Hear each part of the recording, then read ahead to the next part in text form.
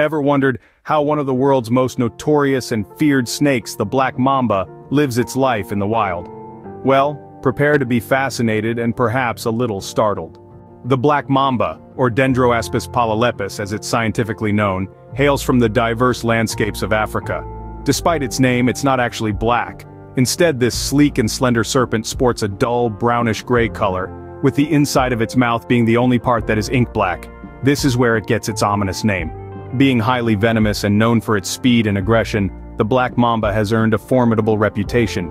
Yet it's not the villain it's often portrayed as. Typically it's a shy creature that prefers to keep its distance from humans. Only when it feels threatened does it demonstrate its aggressive side. In the wild, this serpent is a swift and effective hunter. Its hunting prowess is enhanced by its speed, which can reach up to an impressive 12 miles per hour, making it one of the fastest snakes in the world. Preying mainly on small mammals and birds, the Black Mamba delivers a deadly cocktail of neurotoxic venom to incapacitate its prey swiftly. The Black Mamba is not just a predator, it's also a part of a larger ecological web. Its interactions with other creatures are varied. Some birds, like the secretary bird and the southern ground hornbill, are known predators of the Black Mamba. In some cases, the mongoose, immune to its venom, also poses a threat.